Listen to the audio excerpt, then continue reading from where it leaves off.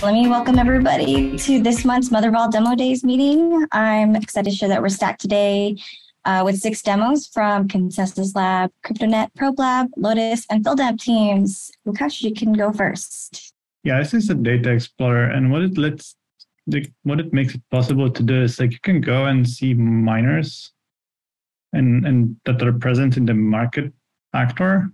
It like shows you which ones it can connect to. It shows you which ones it cannot connect to.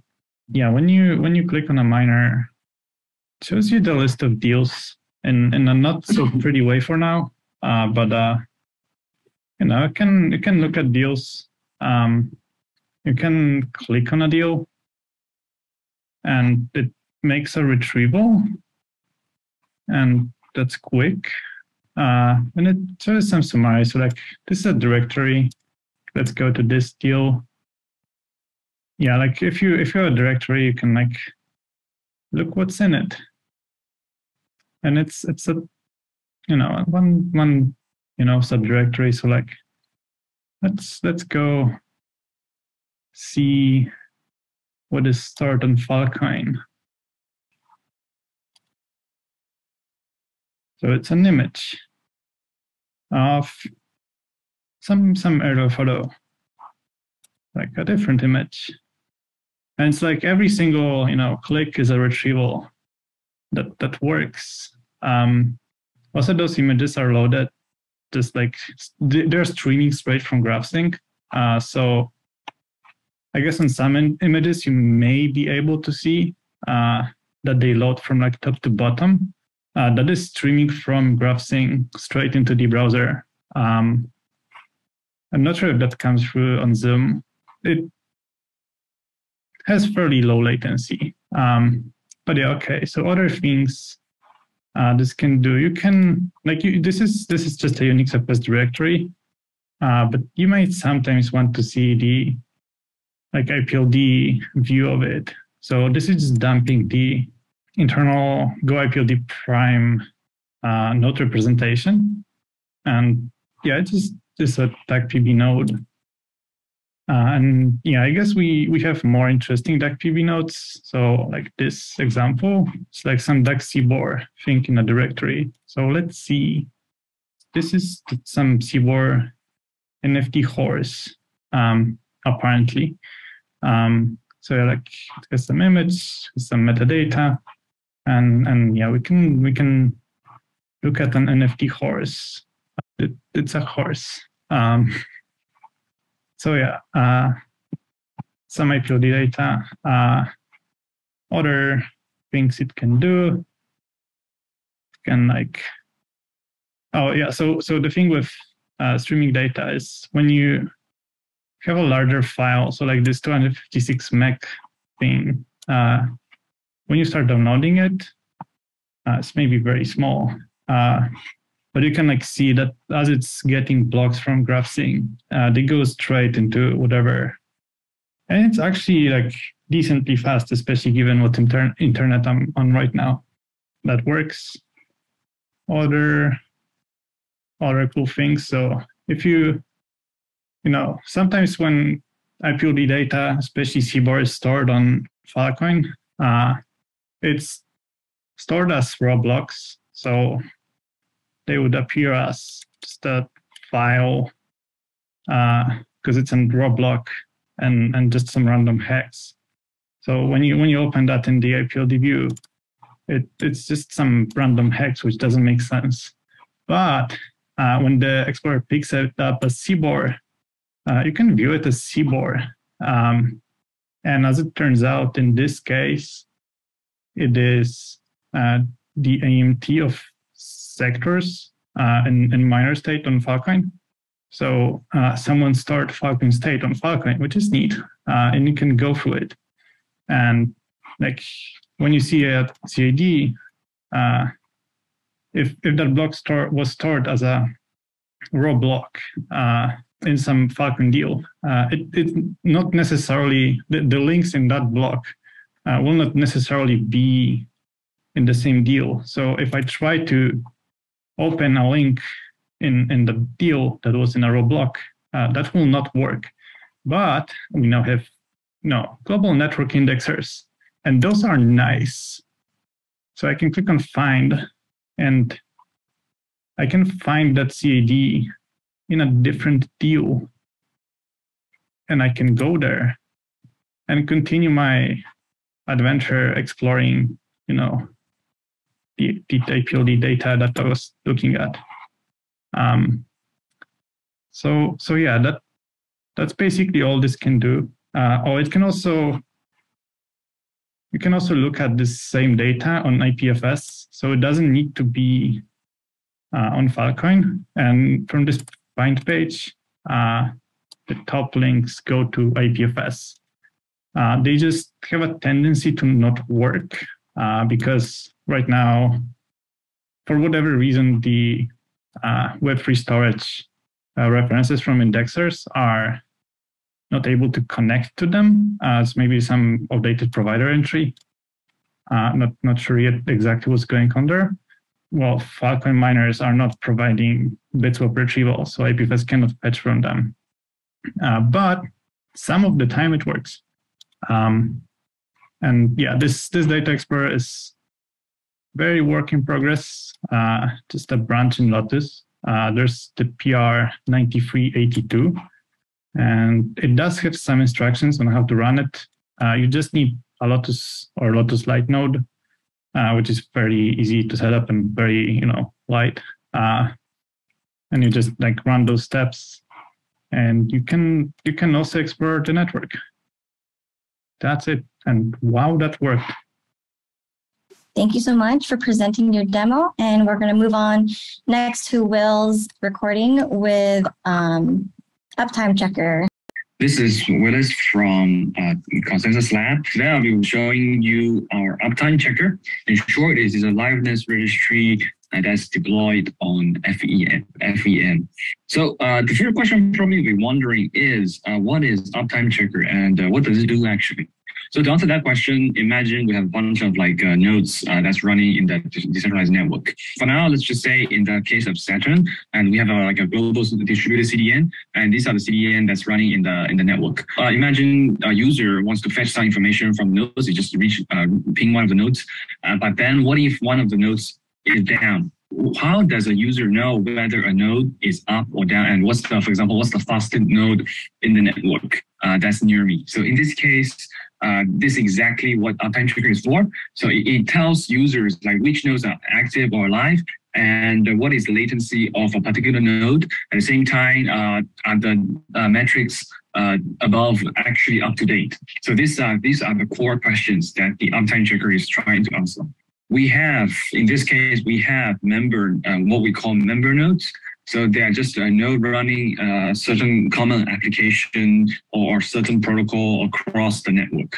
And of course, then we will have what we call checkers. So they are just constantly going through a list of members to be checked, periodically just ping them and to see if they are up and down and to see the network latency for these nodes. At the same time, once it gathers the ping information, we will perform, for example, liveness report and show the last check timestamp to show the recency and also to show the latency of that node in the network.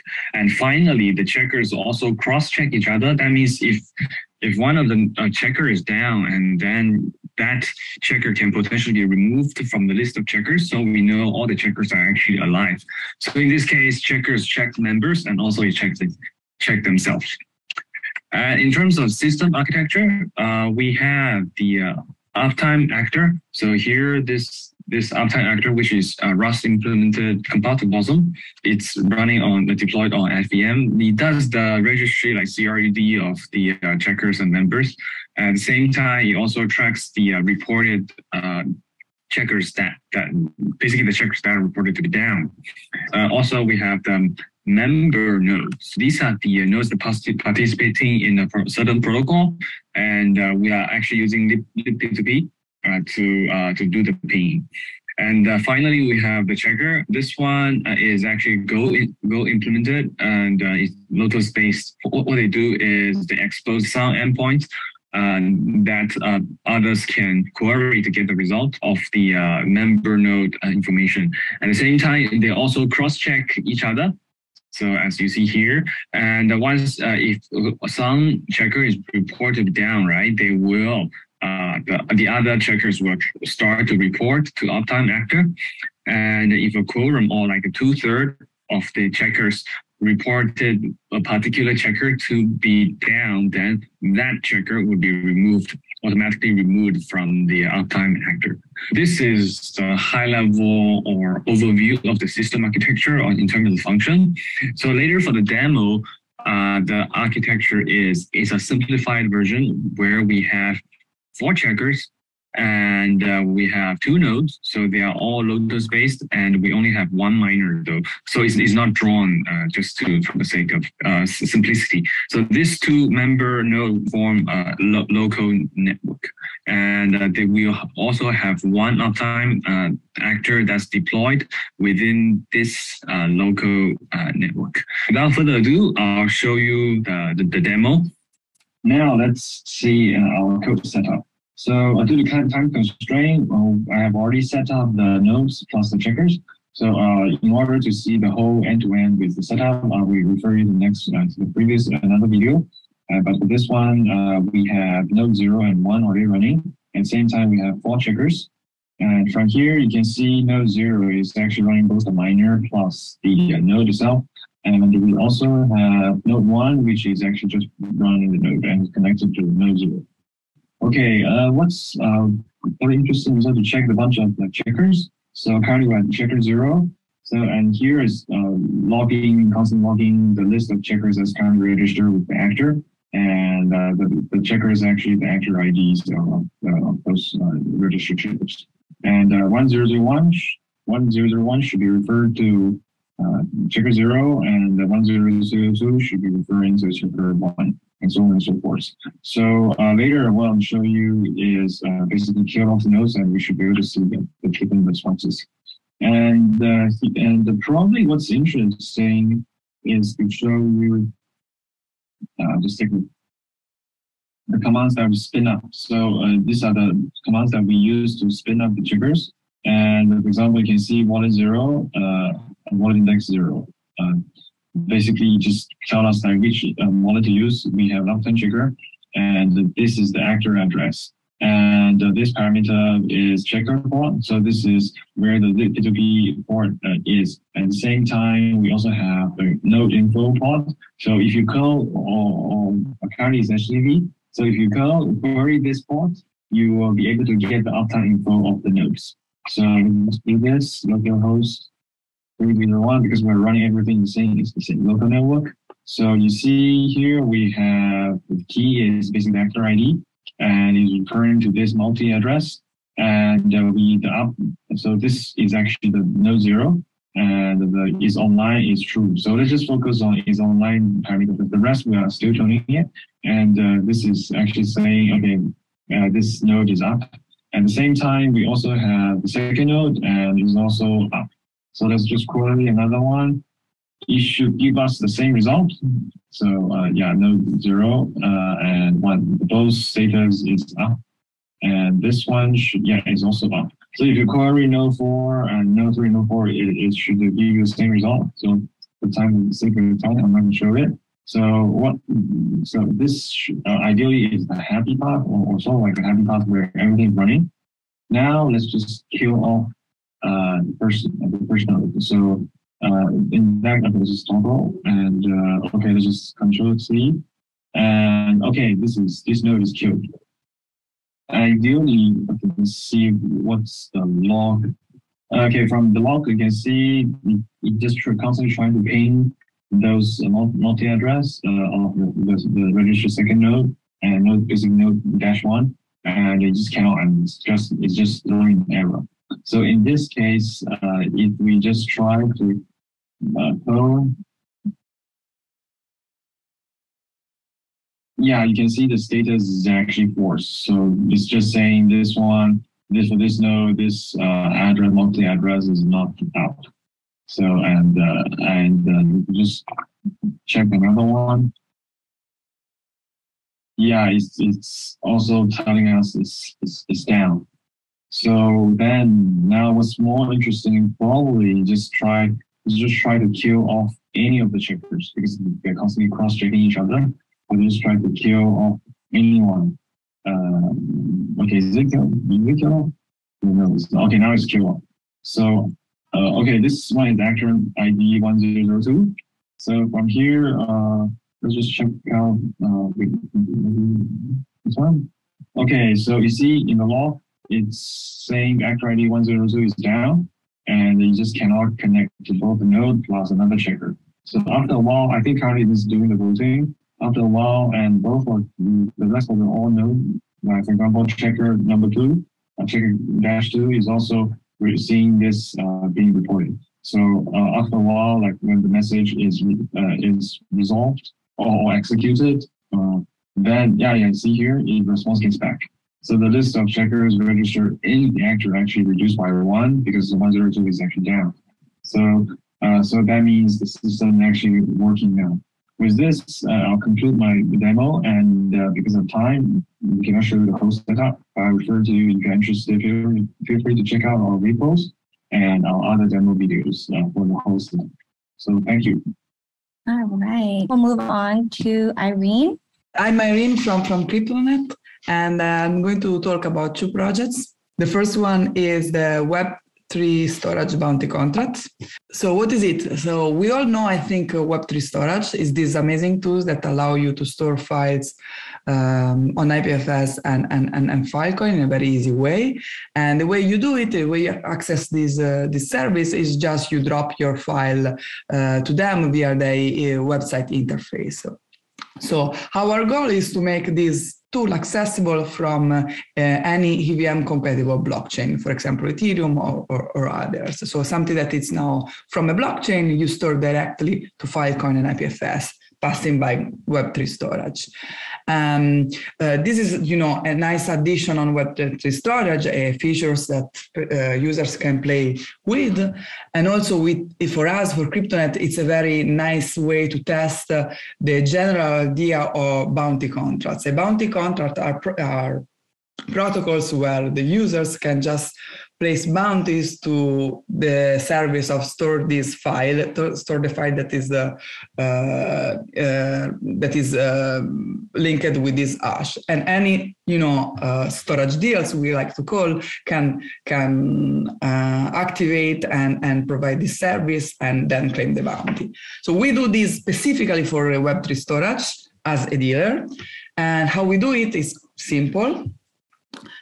Basically, we have designed a smart contract that has 3 simple functions. The first one is create the proposal, where that is used by clients that want to store a file.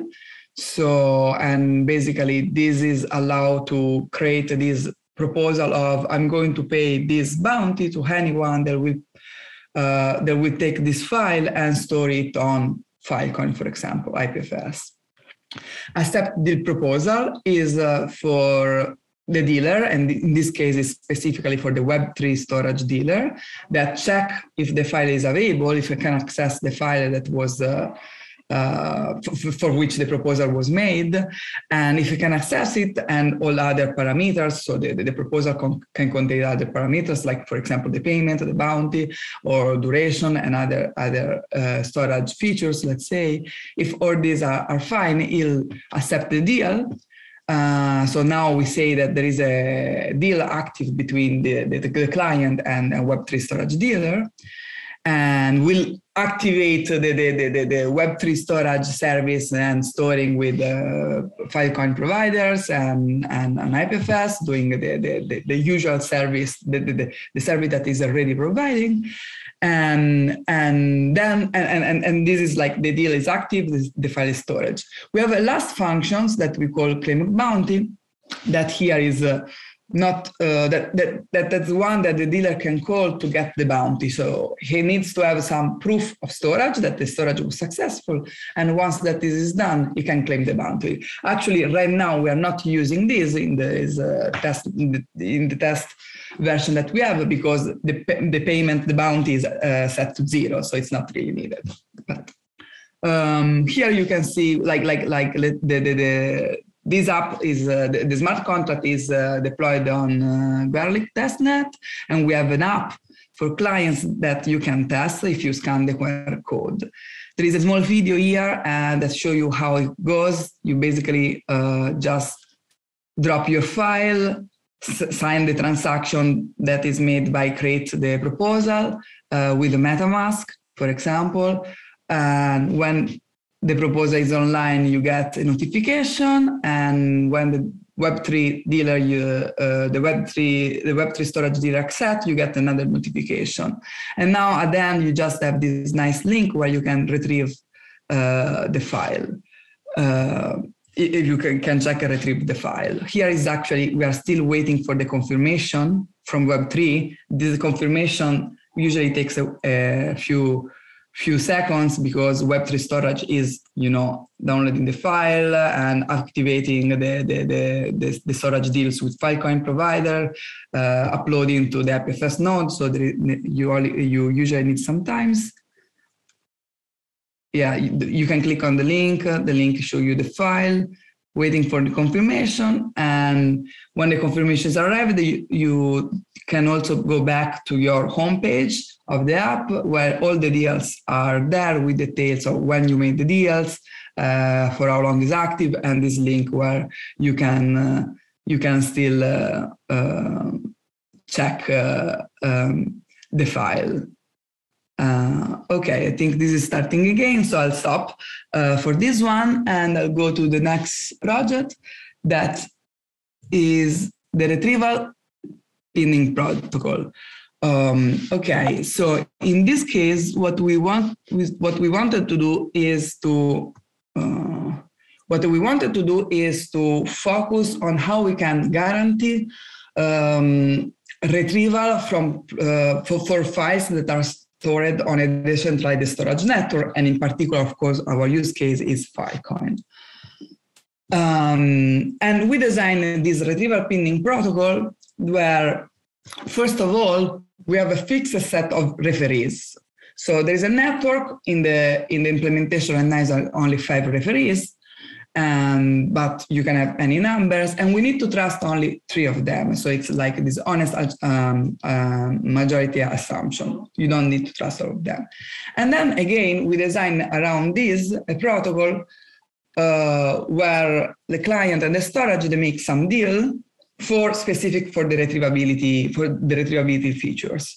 So the client will propose as in a similar way as you see in the other project, a deal with like some specific parameters, not just the the hash of the data, but also the duration for which the retrieval feature has to be guaranteed, the payment for this service, and very important, the collateral. So the collateral is some tokens that the provider locked down in the contract if he agrees to provide this service.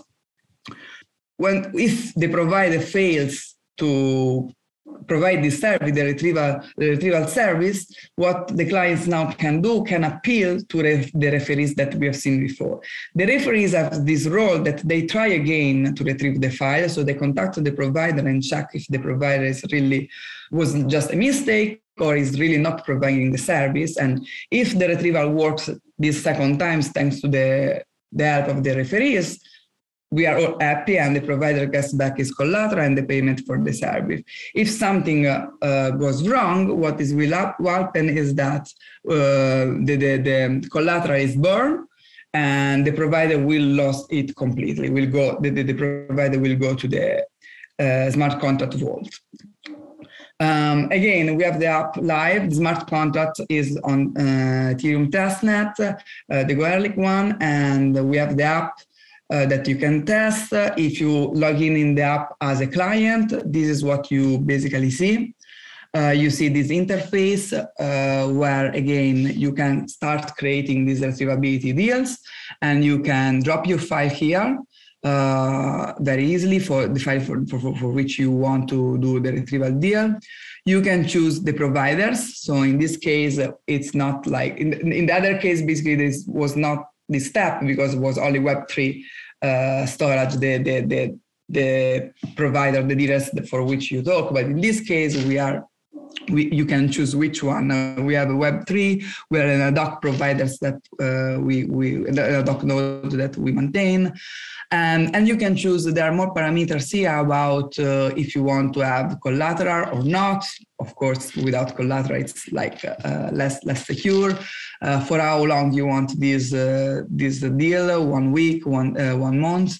So this is all the parameters that you can choose. And of course, when you go and create a deal, this will ask you to connect to your MetaMask and sign the transaction. The transaction goes online. The providers will see this request, has to sign, use the accept deal proposal to sign that is accepting the retrievability deals. And from that moment, we have a deal active. When the deal is active, if any points you as a client, you have some problem about the retrieval service, you can complain. So you can go here, and this means you can request an appeal, as you see here. Request an appeals will activate the referee network that will contact the provider again and try to, as we said before, try for retrieval. And basically you can check everything. You can check the status of the retrievability deal. For example, if there is an appeal that is active, you can check what is happening while the referee network tries to recover the file for you. You can check it in the app as well. On the other side, on the provider, there is not like the interface is done by command line. We have like all the code in our GitHub repo. You can download and actually you can test and try. There is a README doc there. Actually, really, we will love to have feedback from also the provider side. So if you're interested, if you think this is nice, go there and try to play with this. Here, what you can see is an example of the command line of what the client sees. The provider sees when he accepts a deal proposal. And in general, I have to say that this is basically done. So the provider has to sign up to our protocol, and while sign up, he can also choose some default values for the deals that he wants to accept. So like a minimum payment, a maximum collateral, max duration, max size of the file. There is these parameters that he can accept. The provider can from command line decide. Of course, we have the default values, but any provider can choose. And what is happening here is that basically almost automatically, then when you have the parameters, the parameters that are in the deal are compared with this one, and if everything they match, the proposal this is accepted. Otherwise, no. What else about providers is that we are actually, this is not yet completely deployed, but the theory for this is ready, and we want to provide a reputation score. So we are doing all this not just to put a crypto economic incentive for providing retrieval, but we think it's also will be very nice if we can add a reputation incentive. So we want to provide a way to say which providers are doing well and which are not in the at least for retrievability, for looking at the retrievability. We designed the reputation code that has 2 components. The first one has the goal of incentivized providers that are willing to put high volume of collateral. So the more collateral that you accept, meaning that you are more secure, that you can provide a good service. And the second component is actually instead giving higher score or incentivized provider that are taking many deals, meaning they can provide retrieval in a good way for large files or actually many files. And that's it. Please go and test. We are really looking for feedback from clients and provider sites. Thank you. Awesome. Thanks so much, Irene. Up next, we have Dennis, whenever you're ready. So hi, we as ProBlab had a look at the Hydra boosters in the last couple of days. And yeah, in this quick demo, I want to show or present some of the results that we got from our measurements. So for everyone who's not that familiar with Hydra boosters attempt to cover the whole hash space in the DHT, so that every time you provide something to the network, you hit one Hydra booster, and so that if anyone else tries to retrieve that CID, will also hit a Hydra booster and gets this content or the provider record much faster than if it was without those Hydras. And so, as I said, the Hydras attempt to cover the whole hash space. And so we just, at first we wanted to verify this proposition here. The first thing that we took a look at is if there's actually a uniform distribution of Hydra heads. And in this graph, we can see that's the case. So it should be a straight line. And that's the case. And the other thing is a Hydra head actually in the proximity of the 20 closest peers for every peer we can find in the network? And for that, we took full network crowds from Nebula, then put all of those peer IDs in a binary trie and calculated for each peer ID in the network the 20 closest peers and checked whether a Hydra head is actually inside the proximity of these 20 closest peers. And the results show that it's actually the case. So in this particular example, we had around 16,200 peers in the DHT. And for 15,700, there was actually a Hydra head close by, which makes up more than 97% coverage of the whole hash space. And so this gives us an excellent advantage into the network. Just a reminder, the provider record consists of a CID, TTL, and a provider, a multi-hash. And also those Hydra boosters have peer records, so in memory. And what we can do now is we can take all the provider records that the Hydras know of and correlate the providers with their multi-addresses and in turn the geolocation from the IP addresses. So we can actually tell where on in the world the CIDs actually reside. Since I'm short on time, I think I will skip the architecture. And so maybe just some general information. The Hydra boosters know of around 1 billion CIDs each day, 1 billion unique CIDs. So this is on the x-axis in the days of the last week. And what we can see here is if we take the set intersection between 2 days, we see that only around 500 million CIDs actually intersect here, which means that in each day, around 50% of all CIDs churn and leave the network. And if we assume that a CID covers around 256 kilobytes worth of data, this means every day 120 terabytes leave the network, but also join the network again. And so this is just the CID churn graph is just another representation of exactly that. And what we can do is check which are the top providers. So here we can see which peer IDs actually provide how many CIDs. And if we just take a look at the top provider here, this is just one peer in the network. And this one peer provides around 13% of all CIDs of the whole network. And this goes down, the next one is around 9%, 7%, and so on.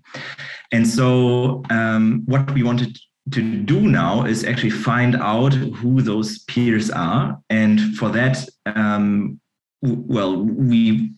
I thought these are maybe gateways or large pinning services and so on. And so we developed a tiny tool that's called Antares that you can see here, which is just a tool that sits there. It's a peer-to-peer host. It provides content to the network and then requests that content through a gateway or through a pinning service, and then just tracks which peer ID actually requested this content. And I forgot to say this content is random, and so no one else should know about it.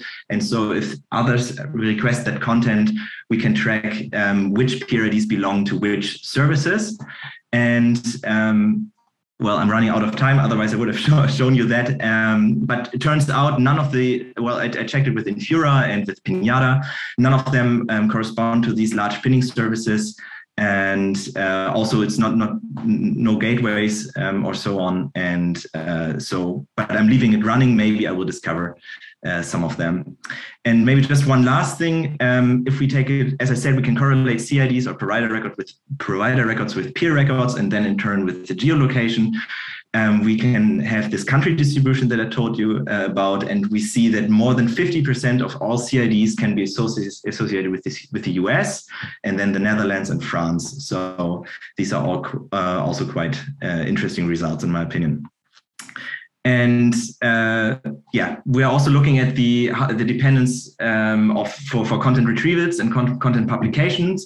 And right now we are running experiments where we exclude hydras from content retrievals and content publications, and just check how the performance differs there. And yes, so these will be the next steps.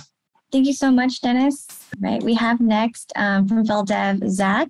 Hey everyone, my name is Zach Ayash. I'm a developer advocate with the FVM team specifically. And so today we're going to be deploying a actor, or if you're from like the Ethereum ecosystem, smart contract to the Wallaby testnet, where we have the FEVM active, right?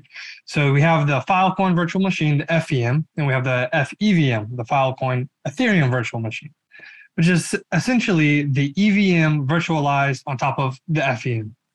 Now, why do we want to do that instead of just deploying actors straight to the FEM? Well, you know, the EVM is widely adopted across many different blockchains, and there's a ton of robust tooling around that, including the tool we're going to be using today, Hardhat. This allows us to take advantage of all that tooling and allow existing Web3 developers to easily come over. And excuse me, I had a cough. I think the allergies are hitting me. Okay, let me just show you real quick. So just an introduction to Hardhat. It's essentially a development environment that allows devs to easily from their computer just write smart contracts in Solidity, test those smart contracts, deploy them to a chain, automate it. We can create tasks to automate our interactions with those smart contracts. And overall, just a very useful tool. There's a couple of other tools. Brownie, if you like to program in Python. Hardhat specifically is in JavaScript. Truffle is another JavaScript, one that a lot of people know from Consensus. And we have Foundry, which is kind of the newcomer, but seems to be gaining some steam. You know, I'll switch over to my VS Code. So here's what on the left here, you kind of see what a Hardhat project looks like. Just a quick overview. We have our contracts directory where we'll write any of our smart contracts in Solidity. Deploy. So to use Hardhat and deploy to a chain, you need to write a specific deploy script to tell it which contracts you want to point to and where you want to deploy them. And so here we have a simple JavaScript deploy script. We'll go over it in a bit. Deployments, which just gives you some metadata on where your contracts that have already been deployed are deployed. Node modules, if you're familiar with that, you know, pretty self-explanatory. npm are yarn node modules, and scripts and tasks. So these are where we can write things that we want to automate. Tasks are a little bit more built in with Hardhat, so we can just type in the command Hardhat and then put whatever task we want in, and it'll automatically run. Scripts are just like anything else that might not work super well with Hardhat. Right now, we do not have any. We just got this demo done yesterday, and the FEVM is still a work in progress. So, you know, you can find the release schedules for that online. But for now, we'll be interacting with our contract using curl and just contacting the RPC directly. And The other important file I want to point out is the hardhat config.js. So this is where we can customize our hardhat and tell it what we want out of it and where we want to point it to. So you'll see here, we're pointing it to the Wallaby testnet where we have the FEVM deployed. And we've defined the RPC URL for Wallaby and a private key that we're going to be working with. Of course, I always have to tell this. I know people here probably already know. Never show your private key. Probably keep it hidden in an environment variable somewhere. Make sure you don't check it into Git, just to be safe. I always like to put that disclaimer in.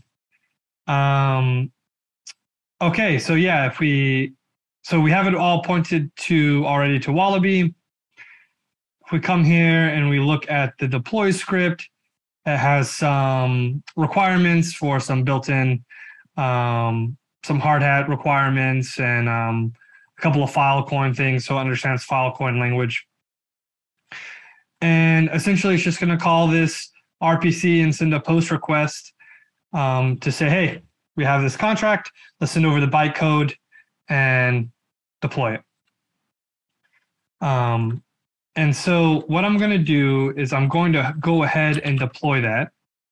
So I'm going to type in npx hardhat deploy. And this is going to take a little bit of time while the deployment interacts with Wallaby and Wallaby confirms it. So we'll use that and I'll look at the Solidity code and explain it real quick. You'll see, let's see, I'm going to try to get this a little bit bigger. There we go. We have what our Ethereum jest would be, you know, if we were acting on the EVM, but underneath that, since this is on the FVM, we have the filecoin addresses associated. Particularly, we're going to be looking at this F0 address later.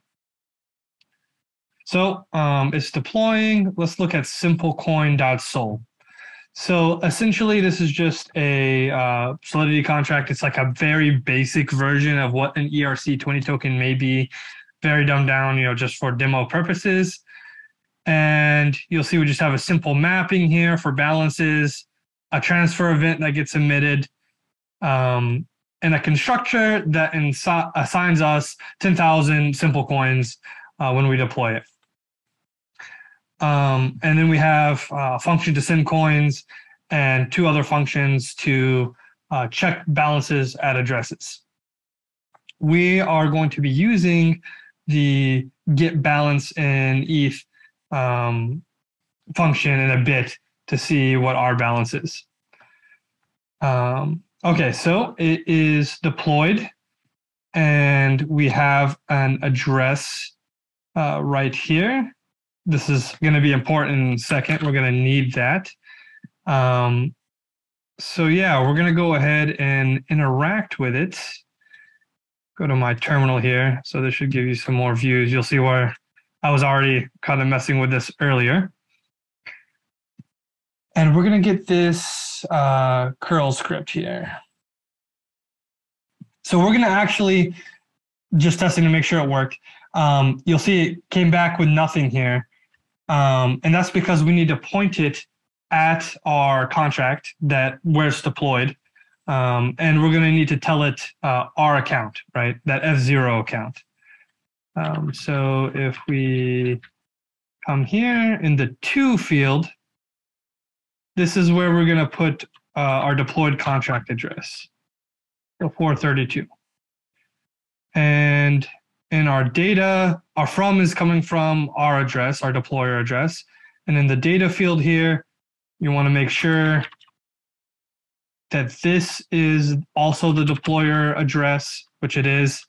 And all this other data is like the function selector, which is essentially a like taking some of the hashes of the function signature and putting it together. This is like all EVM standards, right? So now if we send it, awesome. So in the results, you'll see this 2710, and that's just hex. If you convert it to decimal, that's 10,000. So we've deployed that contract, the constructor went through, and it showed us that we have 10,000 simple coin in our account. And you'll see that like this is a very simple demo for now, but the FVM is really coming to life. Like this is what's so exciting about this. And a lot more features will be coming online. I hope to put this starter kit up and make it available for everyone to mess around with, and hopefully have some more tasks and stuff on there. So you won't have to be using curl to interact with the JSON RPC directly. So yeah, I think that puts us right to time. Thanks so much. Perfect. Thanks so much, Zach. Thank you everyone for attending the Mother of All Demo Days, and thank you to all of our presenters.